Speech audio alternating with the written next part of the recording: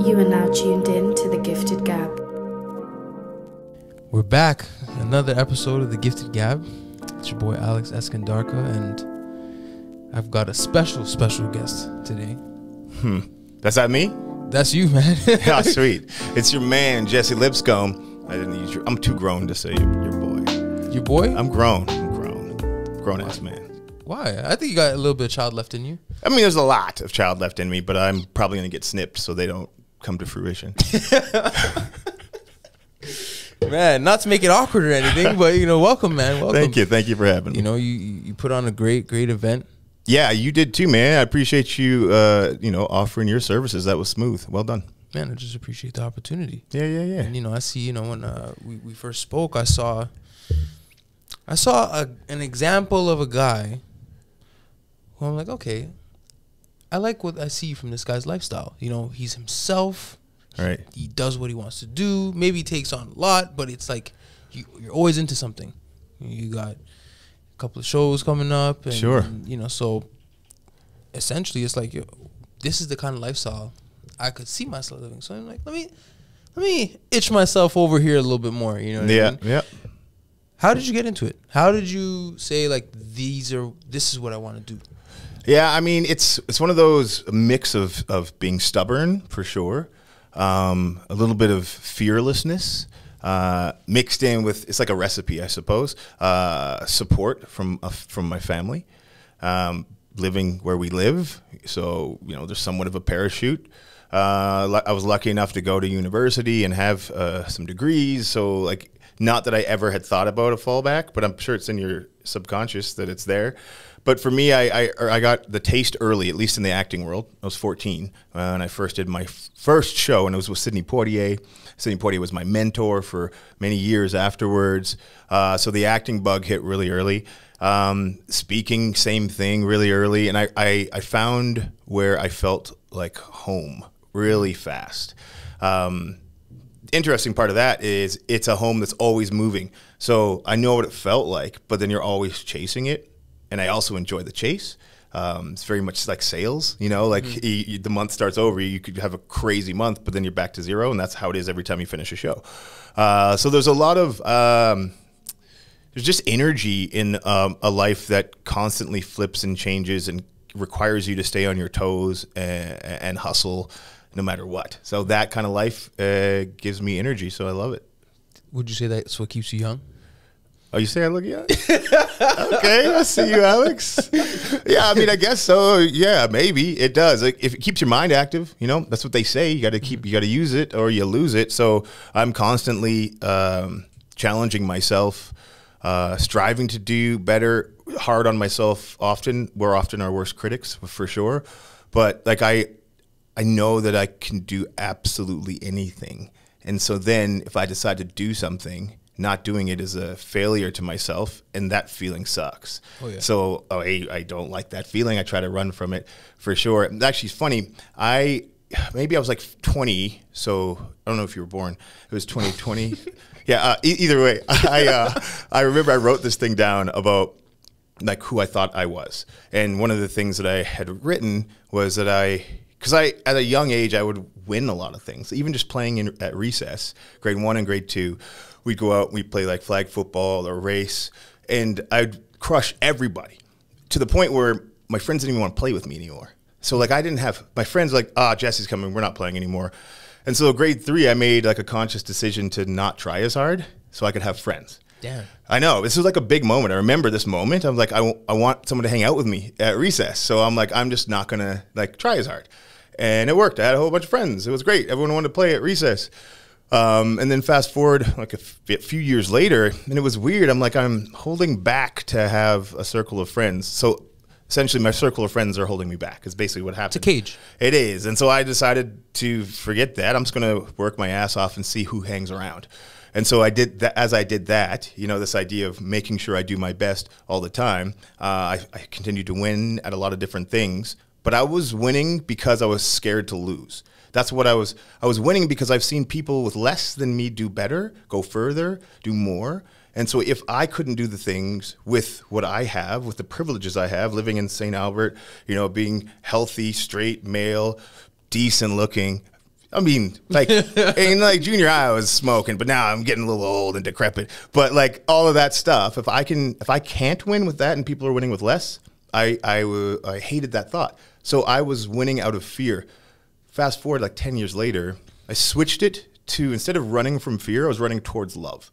And so when I started running towards love, it had nothing to do with fear. And I was just chasing things I love, I'm so passionate about, and I want to be around, whether that's people, whether that's activities, contracts, jobs, acting gigs, writing music. And this idea of running towards love has made it so much more freeing than this idea, I'm not worried about failing. Like, I don't fail. You can't fail. You either quit or die, right? Like, so I just choose to do something else, but I didn't fail. And it's made the journey a lot more enjoyable. It's made it very black and white. Yeah. It's a little bit more binary, you know? Yeah, for sure. It's you operate in a very unstructured environment, you know, to be able, like you were saying, show's over, start from zero again, right? How has, you know, going from the basketball world, right? 'Cause, you know, you played the sports, which is very structured, and then coming into somewhere that's really unstructured, how did those connect? What did you take from basketball that works here? Yeah, I would say that it's interesting because I've heard that a lot from the outside. It looks unstructured. I think it's quite the opposite. Like, you can't have freedom without structure. You can't have freedom without like a regimented program. The freedom comes in, even if I were to pare it down to my day. If I wake up at 6:45 and I know what my day is because it's in my calendar, then when I have a chunk of free time, I'm actually free. That's the feeling of freedom because I'm not missing anything. I know that all of my stuff is done, so I have a feeling of freedom. All it means for me is that I have a lot of different things in my day, but they all require a certain amount of pre-work. They require a certain amount of putting things aside, knowing I have to get this stuff done. And because of that, I feel like I have a very, very free life. But it's very structured, and that structure comes for sure from sports. You know, I mean, track and field was the sport at the early age. Yes, I played some ball, competitive level as well. But, you know, as an athlete, you have to prep. You have to be prepared for the biggest moments. You can't show up at a big moment and hope you'll be great. So a lot of my life is prep time, right? And the more big moments that show up and the more I've been prepared for them, then that's the best part. That's competition. Maybe you win, maybe you lose, but you're going to do the best that you could do on that day because you're prepared. You know, and we're not prepared, you leave it, you're like, I could have, I should have, why didn't I? That's the worst feeling. It's the worst feeling in the world. So I don't feel that anymore because I prep. Obviously, we're still in the pandemic. Yeah. It's been the longest pandemic I've ever been in. I mean, I've only seen SARS and Ebola. And then, tell me about how to strive in the uncertainty, because a lot of people are having a hard time.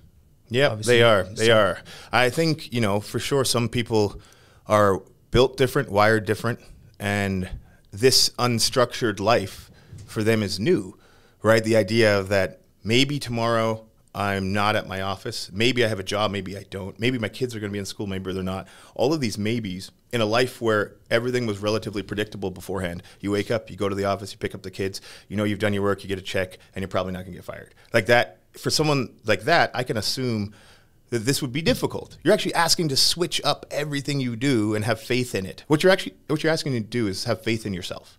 When often you've had faith in a system, a job, a support thing. External pieces. It reminds me of this quote that I heard about, so a bird sitting on a branch is never worried if the branch is gonna break because it always trusts in its wings, right?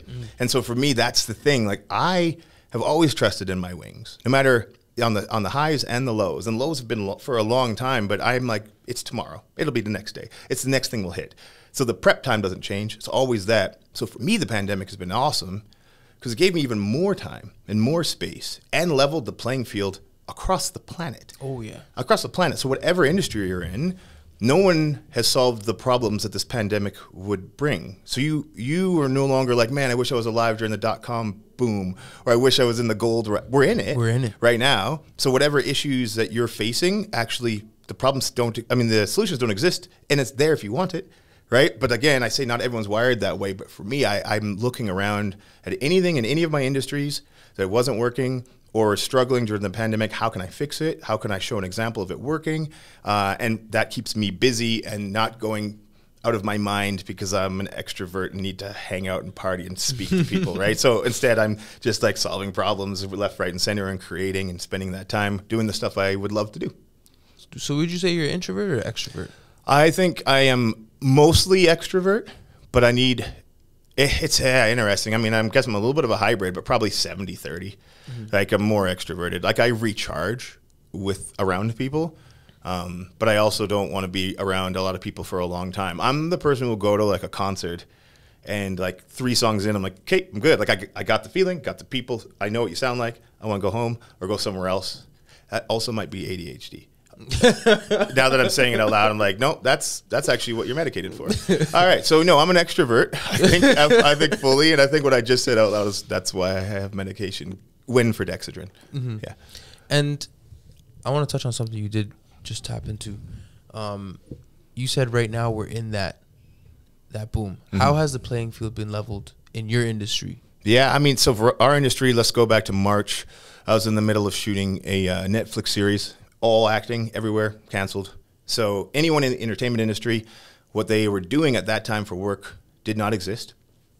And there wasn't another job you could jump over to. So that means everybody isn't working and everybody wants to work. How do we provide work? That was my thought. How do I do what I want to do? So I wrote a TV show. So I spent the next 3 days. I wrote the pilot to an episodic romantic comedy show called Locked in Love. In 3 days? Yeah, but I mean, I didn't have to go anywhere else. Damn. Right? Not like yeah. So yeah, 3 days. I sat down. I worked like it was a job, 8 hours a day, and wrote it.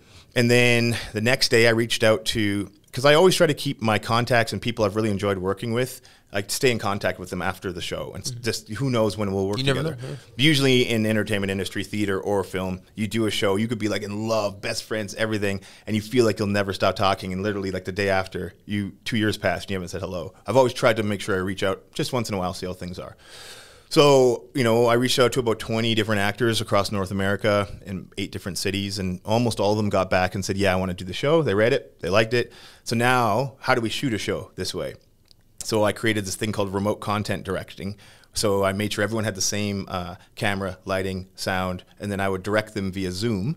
So we didn't have like a cheesy Zoom movie. Sorry if you've made a cheesy Zoom movie. I just didn't want to make that. I'm sure yours isn't cheesy and it might be amazing, but I didn't have that as my idea. I wanted to direct a professional-looking show. And so we did, and then, things like music. So this is that idea of prep. I make music, I write music, I sing. So all of the soundtrack is my songs or stuff I wrote for it, whether I was writing country music or whatever it was. So boom, we have our soundtrack. Our lighting, our color correction, our DP, everybody was down to play at that time because they didn't have anything else to do. Yes, we got to get people for next to nothing because no one was making anything and they wanted to do what they're passionate about. We finished the show, and then in about a month and a half, and then we actually did a premiere for it. So we found a drive-in theater. So we premiered it at a drive-in theater on the West End, which was so cool, sold out, watching this show that we made 2 months ago. And now fast forward, the show's been picked up by Frantic Films in LA. We just had a meeting last night about what we're doing and how I'm going to write the rest of the season. And 8 episodes will be streaming on a major platform sometime next year, which is amazing, right? But That's awesome. This is just like, man, I got some time. Everyone's got time. It's this idea of like, where are we right now?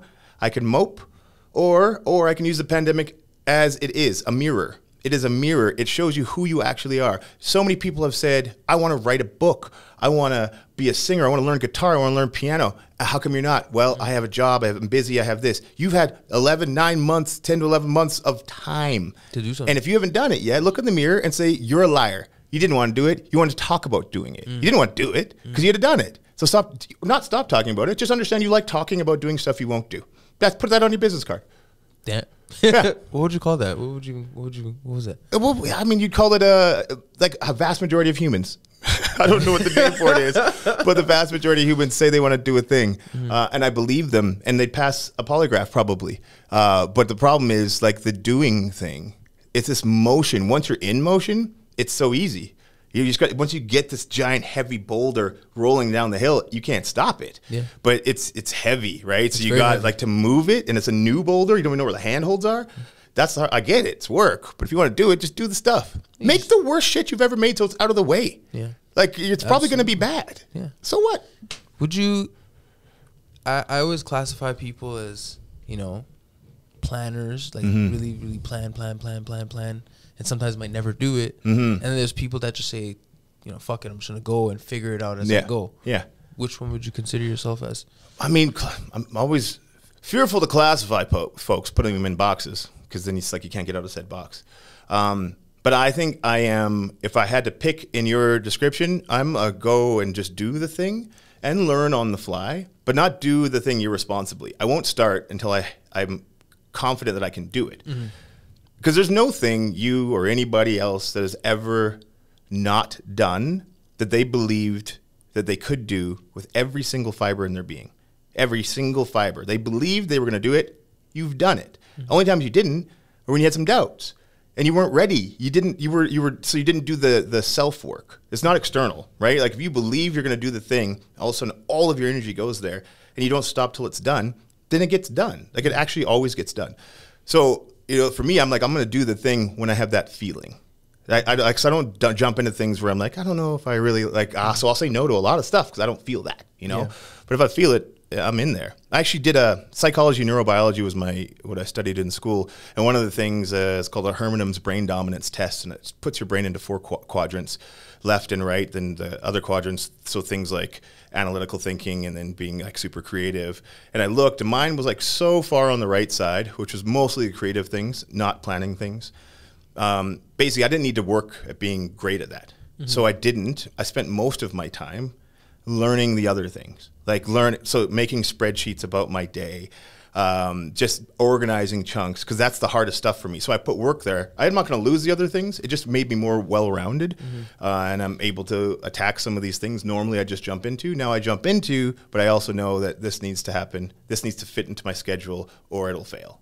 It's like, refining the all-around game. You're a good shooter. Okay, maybe I need a little bit of handle to get my shot off. And yeah, stuff, yeah. So that's like the new ball player. Yeah, not the old one. Like you were a big man. Do not leave the key. Do not even practice shooting from over here. That's the old school. That's the old school. But they still did fine, And that's the thing. If you know your lane and that's your lane, then be the best ever in that lane. And don't whine that you're in another lane. Just be in your lane. Just be in your lane and work at the other things. I want all the lanes. It's a big truck, man. Yeah. You want all the lanes of a big truck. Good old Alberta. Yeah. What was it like growing up here? I'm not an Edmonton guy, so I always try to gauge the temperature of what it was really like. Well, it's a weird thing to say because what do I compare it to? Because this is where I grew up, right? I wasn't up against it, but I was. But I didn't know any different. So I couldn't do anything but focus on what my reality was, and my reality was I will make it amazing. And so looking back, can I see all of the systemic racist things that would have gotten in the way of me progressing further? Sure. Do I see the microaggressions that happen all the time? Absolutely. Did I see them in the moment? No, I was too focused on what I wanted to do. All right. So it's this thing I never really want to be like, man, it would have been better if. No, the only person who's ever not had me have a great day, a great time is me. No other person. No one's made me feel bad. I felt bad because I did something. I felt bad. No one's done anything except for me. And I like that feeling. Like it's on me if I win, if I lose, if I'm happy, if I'm sad. And that doesn't mean that I don't have support and love and people who are helping. But I can never put blame on them for something that didn't go the way I wanted it to go. So for me, St. Albert was good. Sounds like, what's the word? Accountability. Yeah, there you go. Yeah, absolutely. It's just accountability, right? I think I'm a big guy on accountability, and you control your reality at the end of the day. It's what you make of it, right? Yeah, no, I love this place. Yeah. I really, why? I don't know. I never could put my finger on it, but I found there's a really nice sense of community. Yeah. It's a lot slower. My reference is obviously Toronto, so Toronto's everything is go, go, go, and you're constantly on the move. I come here and I don't have to worry about switching lanes when I'm driving. Sure. Just take my time. Yeah, you like that slowed atmosphere? Yeah, I'm a pretty laid back, nonchalant. So you couldn't be slow in Toronto? I tried. Yeah, it was difficult? Yeah. Everybody else around you is so... Yeah. And it's almost contagious. It's their life. It is their life. Yeah. But it is... I find it is a little bit contagious. Fair enough. And you get separated from that, Sometimes you never know that like you were saying, St. Albert was all you knew. Toronto was all I knew. Right. So everything I saw was like everybody's on go. I'm just like, why is everybody always on go? Like let's chill out a bit. But like mine was the opposite. Everyone's on like slow, and I'm like, why are you? How are you playing games? You're gaming. Why don't you make the game, invent the game? How are you just playing the game? I've always been on the go, but I was lucky too. Young, I traveled a lot still with sports and with acting. So St. Albert's where I grew up, but it wasn't all I knew. But it was all I know for growing up. Does that make sense? You know what I mean? Like I went through St. Albert elementary, junior high, high school, and then I left to Atlanta after that for a good 8-9 years. Yeah. Where do you see Edmonton going in terms of creatives, entrepreneurs? Like I find it a very collaborative space. Space. Absolutely, yeah. It is very much a place where it doesn't matter who, you can basically get a meeting and have a sit down and talk with, which I love. And Edmonton's going wherever the bravest, most courageous entrepreneurs and creatives take it. No matter what happens government-wise, funding-wise, right? Like the people who are like, I'm just going to make the show. I'm just going to do the podcast. I'm going to do the documentary. Just doing it. How are you doing it? I'll figure it out, right? We'll basically decide what this place looks like and what we can do with it. Ideally, I hope we have big dreamers that aren't just want to get a show done, but get the show done. Not like a good show for Edmonton or for Canada, but like let's make the world's greatest stuff. That would be awesome. I would love to be able to stay here and achieve whatever things I want to achieve. I'm pretty sure I won't be. I mean, I've already left and I'll live in other places, but Edmonton's a place I would like to be able to always have a home, so I could keep olive branching people and just put Edmonton on different maps. We're on the map already, but I mean, just stepping up the game. If I could have any help in that, I would love to. I like that what you just brought up, like the olive branch. That's something. It's not really common in a lot of big cities. Yeah, not at all. Dog eat dog everywhere, and keep your cards to your chest. Nobody wants to help. It's weird to me. Yeah, but that's pretty much everywhere. Yeah, that's what I find that that's Toronto. That's Toronto. Oh, the complete opposite, right? Where Toronto is like everybody's it's all competition. Everybody's like I'm competing against you. If I have one up on you, why am I going to extend an olive branch? Yeah, the cities are insecure. Like Edmonton's not an insecure city. That's why we can collab. If you're insecure, you don't want to tell people your secrets. You think they might do it better or steal it from you. But like take it as a person, like a super secure person is like, yeah, I'll help you. Absolutely. And now this is how I did it. I don't think you knowing that's going to make mine worse. You can't do mine. You'll never be me. But I hope I'll help you be better. And that's what they don't do. I don't want to tell you my film idea that you're probably not going to make anyway. like I'm just saying, like just if you start talking about the things, new ideas come together, new collaborations come together. But I think Edmonton's a pretty secure city in that regard. We're not afraid to share our ideas without having like 9, what are the things we got to sign all the time? Non-disclosures. Like non-disclosures on like a coffee. And fair enough, I'm not saying you shouldn't do that. Of course, take care of your intellectual property, blah, blah, blah. But they go a little far in many cities. Yeah. I mean, I'm a fan of NDAs. I mean, exactly. Protect your property. You gotta protect it. Yeah. But I mean this on the sense of like, you don't have a property yet. We're literally having coffee. I got this crazy idea. Actually, I can't tell you. Like you shouldn't actually. Just don't bother. Just keep it to yourself. That's where you're gonna die with it. What about sports? You did athletics. Yep. Where do you see sports going here in Canada? Everything's kind of come to a halt. Yeah, I mean hockey will never halt. No, it's like the fuel of Canada, right? But sports are so important, man. They're such a beautiful just display of hard work and passion and like you could be the best athlete on earth and still fall just a little short. You see the humanity of people, and we like to band together always with whatever city I love that. I think it's really cool. Like how you could just, this is weird to say it's cool, but how you could just hate someone from Calgary. Like I'm not that dude. I'm like, if Edmonton's out, I cheer for Calgary. And people are like, what? I want Calgary's players to all get COVID. Like, what's wrong with you? Crazy. That's so sick. That's like, no, I hope they're the closest city. I'm a proximity fan.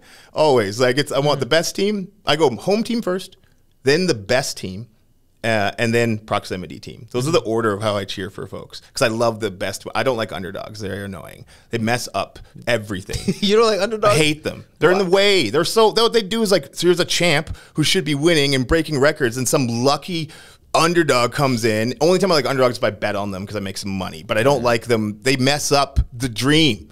Shout out the Raptors. I bet on the underdogs. Yeah, but I mean, yes, but they weren't underdogs when you bring in a, Kawhi exactly. So what I'm saying, and people are gonna hate it. They hate that I don't like underdogs. I don't. It's not that I don't like them as people. I'm sure they're great human beings or teams, fine. But I'm just talking about they mess up the plan that has been worked on since the person was like 6 years old, and they're about to break the all-time record, and some be like, "Whoa, I tripped and fell and won." Like, what did? And then you don't even. But an underdog that wins and then continues to win, love that person. Yeah. Love that person, right? But just this little blip. What kind of mess in the matrix are you? Gross. Go home. I love that. One cool thing about you is, you went to a HBCU before it was cool. A historically black college and university for all you non-melanated individuals. What was that like? What was that experience like? I've always wondered. I got a couple of friends that went to some. Yeah, it is. I said this a little bit ago on something I was talking about, but I didn't realize the weight of whiteness until I went there and it was removed. So this idea where, I can walk into the mall, walk down the street, and I know I'm the only black guy. I see the eyeballs. You feel it. Code switching when I'm just talking with different individuals and how I have to speak. Just thoughts of where I put my hands, all that stuff. Mm-hmm. At Morehouse, all black. We didn't talk about black stuff. We just talked. It was just a guy and a guy. It's an all guy male school. That's why it was a guy and a guy. But it was just dudes talking to dudes, doing human stuff. That was it. It wasn't always about being black. So the weight of whiteness off of your shoulders is so freeing. It's awesome. It's amazing. I get why white people wouldn't want to get rid of it. It is it is so nice.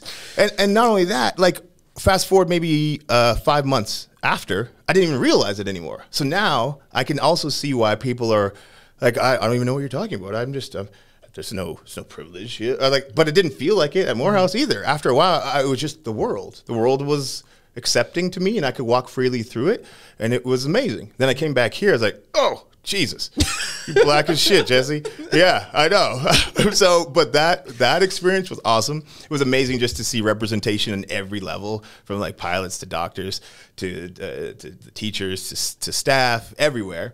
And that idea of there's no monolith. Like I knew that in the late 1990s. Like you still had your heavy metal fans, you still had your straight, bi, queer, trans. You still had people who like hip hop and dance. Like it was just still, of course, it was a whole world of people. They all had a lot more melanin in their skin, and it really showed how little that is of a thing. The thing that was very apparent was that we can't just live like that in a white world. Mm-hmm. So Morehouse was amazing. It's just a very cool school. I mean, Martin Luther King went to school there, Spike Lee, Samuel Jackson. It was a good chunk of folks. John Washington, Denzel's son. He played while I was there too. A bunch of people. It was a good circle to be around of dreamers that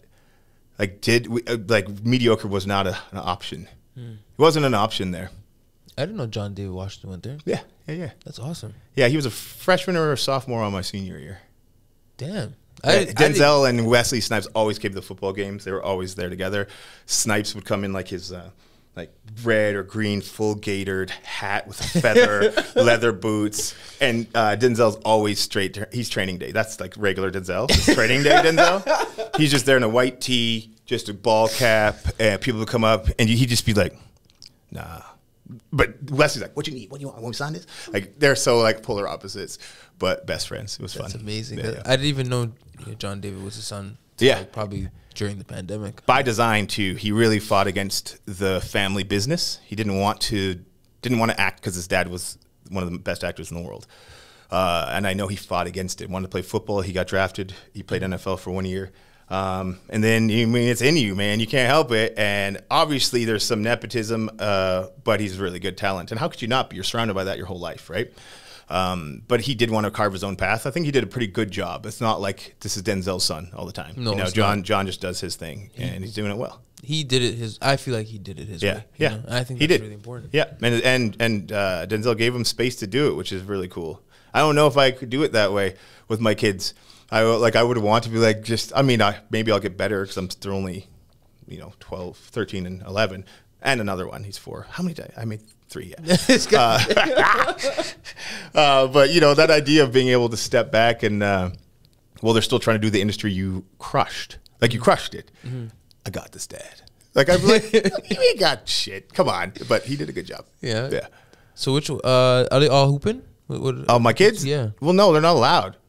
AHS. But no, oldest plays ball, both balls. He has 2 balls, but I meant he plays baseball and basketball. And then my middle son is more, he's like a competitive snowboarder. He wins all these snowboarding competitions. He's all bendy and flippy.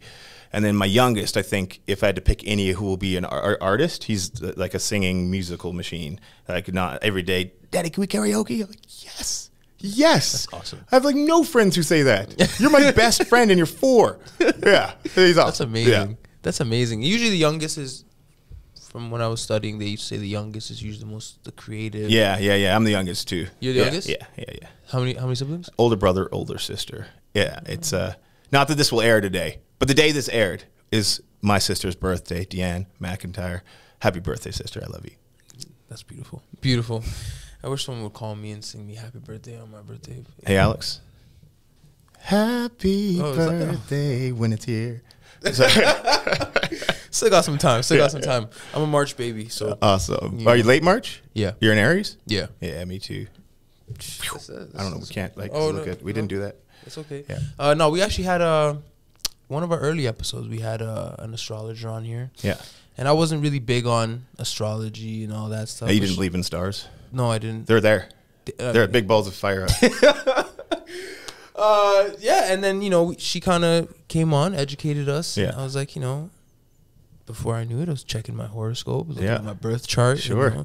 Now I'm like, finding out your water signs and yeah. All of that, it makes perfect sense, and I think that's where I'm at right now, and you'll probably be able to relate to this, is you're just always soaking in new information, because you never know where it might take you. You never know who's on the person who's on the other end of it, So I find that I look at you and I say, this guy, he's good at networking. He's good at keeping relationships. Like you were saying, you never let a relationship die with the people you. I mean, unless we were like, relationship. Those ones are different. That's totally different. Some of them have to die. Yeah. Sometimes you gotta, yeah. Close a book on certain you relationships. do. Some of them you do. But I still learned a lot from them, right? I'm not mad at them. No losses, right? No. You only lose when you die or quit? When you die or quit. It's a real thing. The only time you can lose is if you quit or die. And even that's a whole nother thing. I mean, die. What is that? Just carbon-based body. That's, I don't know if we have time for that. But yeah, man, I do take in information. I think you got to be discerning now. There's so much information available, and it's not all good information. Ooh. Right? So I don't want to pollute my sponge. So I'm quite discerning before I actually let it seep in.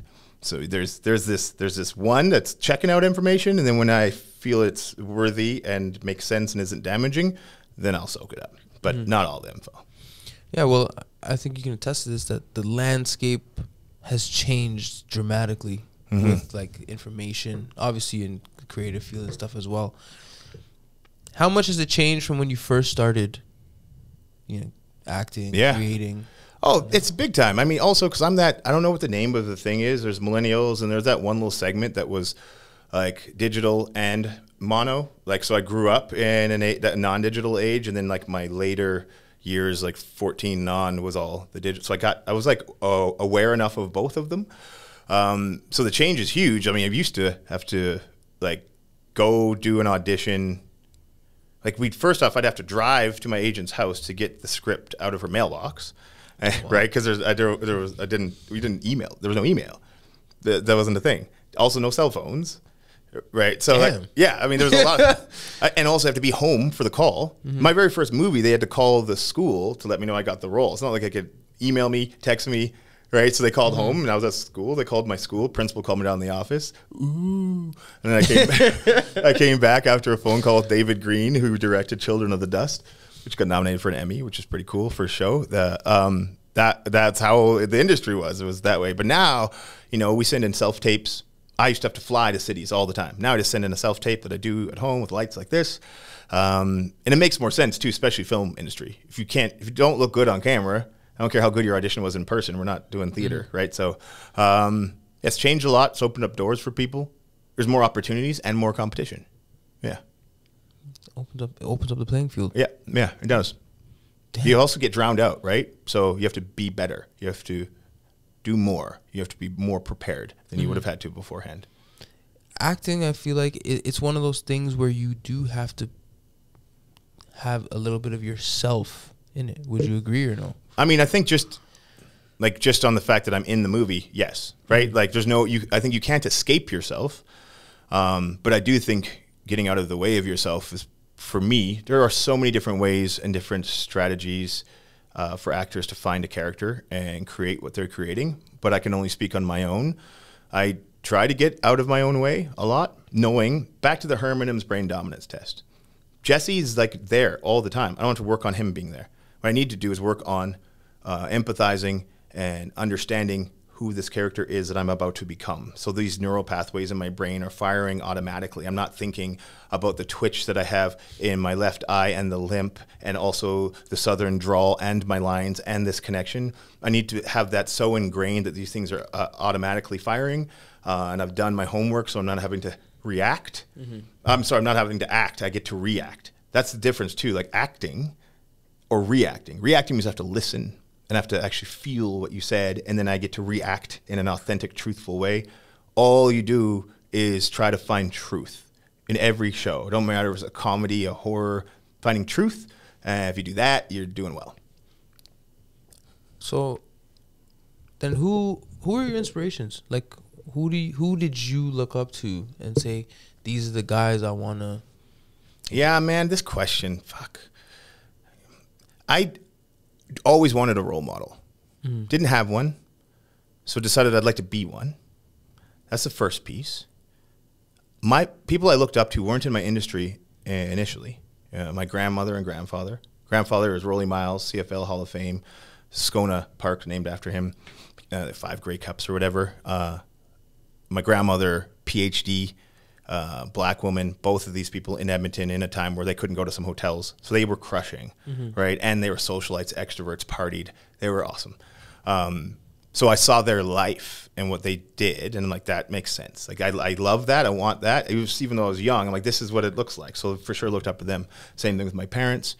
And then if we go like celebrities per se, Maya Angelou, Oprah, for sure. In more recent times, Michelle. As an actor, looking up to Will Smith, what he did with his career and the choices he made and the reasons why he would and wouldn't take certain roles because he wanted to make sure his mom and grandma would be proud of everything he ever did. I love that idea. And then working with people like Anthony Hopkins, he was one of the people that I worked with, and I learned so much from him and Alec Baldwin together. It was a show together that we did, but how the subtleties and how good they are and what they do. It's so cool. It's so like, also you'll get lost in his eyeballs. Like I wasn't expecting how his icy blues. I was like, oh my gosh. Woo, it's hot in here. His eyeballs. I would date one eyeball. But either way, they're unbelievable. Also, he's 6'2". Like most people, he's huge. He's tall. He seems like he's supposed to be like rotund, circle, and short, but he's not. Big guy. But what they did and how they attacked their scenes was so amazing for me. And I was young. I was 15 or 16 when I worked with them, but just watching them and soaking that stuff in. So yeah, role models across the board. They move, they switch all the time. But early on, it was my family. And I think that's one of the big chunks. I always had that support that I was allowed to just be Jesse. Nobody was like, don't. You know, maybe they did, and I forgot, or whatever. But they were supportive. They believed in what I believed in as long as I didn't half-ass anything. And who wants half an ass? Yeah. Right? Nobody even makes songs about half of an ass. Like, I like big butts. Not like I like big half a butt. So, like, always go full ass in everything. That's a bar right there. Yeah. Right.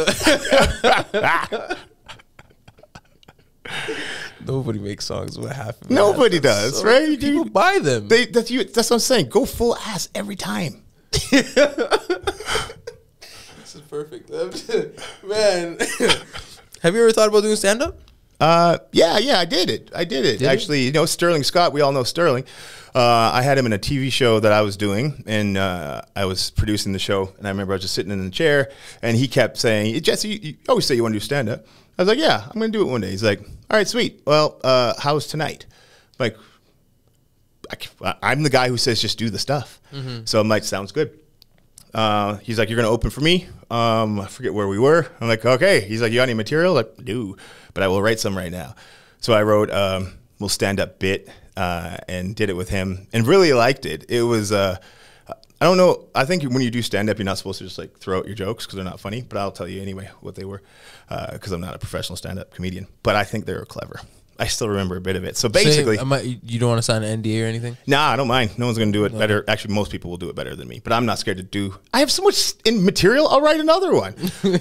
Yeah. So this one, it was about, it was a racist thing and just how comfortable people are saying the N-word. And it bothered me. So I was like, you know, it's not even just the N-word alone. Like they try to disguise it, you know. And the first thing that came to mind was when you're trying to stop smoking and there's that gum and then you hear them on the commercial in the back. It's like, yeah, just try Nicorette. I was like, Nicorette?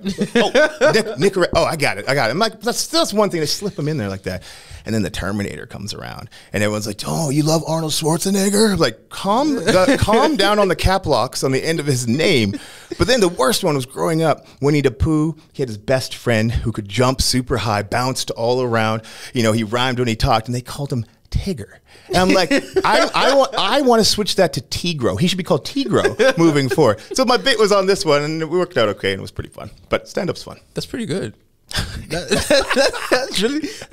impressive. I mean, it's a thing. It was a thing. I like that you just said, you know, I'm going to do it. I mean, I feel like we'll never know what we truly want to do unless we say, fuck it, I'm just going to do it. Do the stuff. Always do the stuff. Do the things. Yeah. It's like there's quality. When you go into that quality versus quantity thing. Yeah. The quantity, I feel like, is gathering as many experiences as you can. You know, it's like collecting dots. Yeah. You know, you collect dots? You're a dot collector?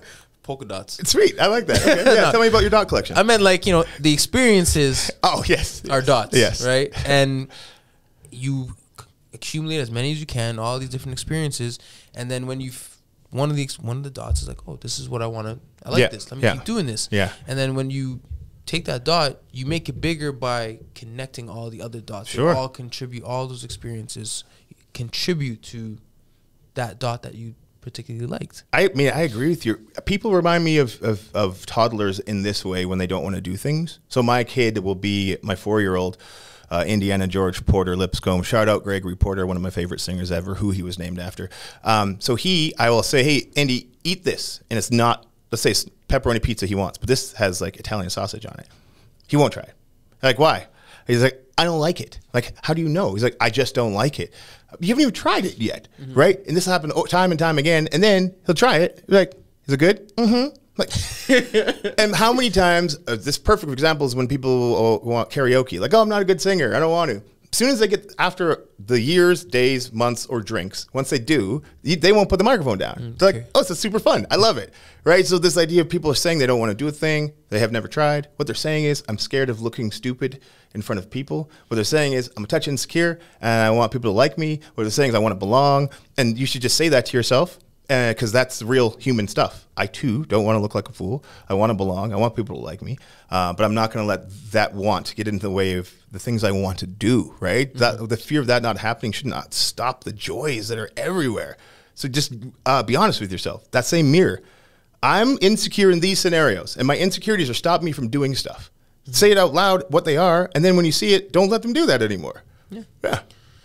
You know, what I've gotten out of this conversation is that we should all be doing karaoke.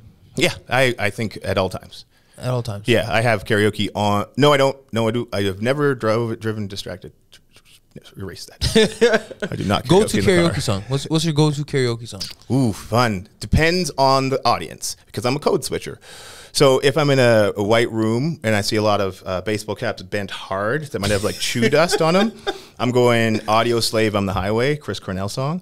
You know, if we got more of an urban room and there's some people who've sung some R&B, it doesn't matter, it doesn't have to be black people, but in general, then I'm doing some Luther Vandross, Superstar. You know, but then if I got like more of like a theatery room, then I go Miss Saigon. and I'm singing "Why God Why." But if I'm having some fun, and I just want to, me and Mrs. Jones, because often I'll crawl across the table and like my clothes might come off, and it's a performance, right? But if I'm running out of time, then I do the Banana Boat song, just as a send off. Deo. You got a good list of go-tos. Yeah, those are the go-tos. You gotta know for the room. Gotta be ready for the room. Yeah. Sounds like you're prepared. I mean, listen, just a record. First place, Alberta karaoke provincials. Nationals, I got third. It was unfortunate. Hold on a second. Yeah, then they have Worlds. I didn't make it to Worlds. There's karaoke competition Every year. Yeah. And you win money. There's money involved. There is. Yeah. I have some shitty friends. Nobody has ever told me about this ever. Yeah, that's one. There's one in Edmonton. Shout out to Blackout. That'd be Abby A, Timothy Noel, myself. We call ourselves Blackout. It's our karaoke group name. We all ended up at a karaoke bar together, and rarely are there 3 over 6'2" black men karaokeing. So we decided we must do a song together, and we did. And the host is like, "It's a full blackout in here." White guy, fully inappropriate, but hilarious. So we kept it, and that was our karaoke name. And we won a couple karaoke competitions. It was fun. Karaoke's great. Damn. I'm very disappointed in my friend group. I mean, you can switch it up. That's the beauty of it. What do you mean? Tell your friends they're fired. You're getting new ones. Oh, yeah. Oh, you Yeah. can always switch it up. You Yeah, can switch always it up. control it. Do you know you're down for some karaoke? Yeah. My man. Good. You're still in the group. So what's next for Jesse? Like today, next week, because this is the thing. A lot of things are next. A few things are written in stone. A lot of them are things I'm working on with full intention of having them come to fruition. But they all live within the entertainment world, the speaking world, the family world, writing, music. Yeah, continued creation and leveling up the quality of the production when it's done. So constantly collabing and learning, growing, reading, and then making things that I didn't think were possible maybe a year ago. Pushing the limits, I think. And not just to push them, I'm not like a No Fear t-shirt. It's not what's happening. Like, do you know No Fear? Probably not, hey? Some people here do know No Fear. No Fear. Do you remember Varney at least? Oh, no. Jeez, you're missing some good clothes. What's the one with the little dog on it? The room is the wrong room. Either way, I'm not making bumper stickers. I just mean like that type of life feeds me. The type of life of trying to find what I can do and surprising myself. The goal for me every day, and by the way, I don't do this most days. I'm getting better at it, but being able to look in the mirror at the end of the day and say, I'm proud of you, which means there's no room because you can remember everything. You can't hide from yourself. But to say I'm proud of you in the mirror every day, I can't see how you couldn't just crush at life. Like that's simply being it. Because everything you said you were going to do or could have worked harder on or cut someone off and flip them off or didn't call that person back, it shows up right when you're about to say I'm proud. You're like, okay, tomorrow I'm going to be better. But like it's a good litmus test. Yeah. Proud of you. It's very simple. Just look in the mirror every day, and if you're happy with what you did today, Yeah. it's simple. If you're not, do better tomorrow. You know what? I've added a new sentence. I'm proud of you. And if you're not, it's okay. I still love you. But in the mirror, that's key. You have to love yourself, like fully love yourself. Be okay with yourself wherever you're at, even though you're maybe moving somewhere else and going in a different direction. It's hard to get there if you haven't accepted where you're at. I think loving where you're at. You can never get there unless you love where you are. You have to be here to get there. So this idea of like, all I want to do is be here. You have to love this. This got you there. Whatever you are, whatever you've done, whatever you didn't do, if you're going somewhere, you got to be thankful for all of that and where you are right now. Yeah, you got to live in the moment, right? I think sometimes we're too caught up in, where do I got to do to be over here? And sometimes we get caught up with, I messed up over here. If I didn't do this way, I would have been here. We get caught up with everything outside of, what can I do right now? That was another pandemic gift, right? We didn't have a lot of other things to be distracted on. So we were able to look at some of the beautiful, wonderful things that we could just do in the now, right? Like there was sometimes like I'm so restless, but then once you get over that piece, whether it's like learning to meditate or cleaning the new thing or building this thing, like these are joys you would never have even been able to do. And all you can do is be here right now. And whatever you do with that time's up to you. But I think it's kind of cool. The world slowed down, got a little bit more sensitive. It got a lot more sensitive. Yeah. I agree. What would you say to the person that is right now in a place they don't want to be, but see themselves so much, further along than where they're at right now? Yeah, so that person, I feel like there's two different people that are, there's the person who is in a place they don't want to be and they don't see the light, right? And for that person, I would tell them that there are people there that are rooting for you, need you. They need you. They are relying on you. They love you. They want to be there for you, because this feeling of loneliness is such a dangerous thing. So that's that one version that it may feel like there isn't, but there are people who are watching you and are going to learn from you, and actually they need you. They need you.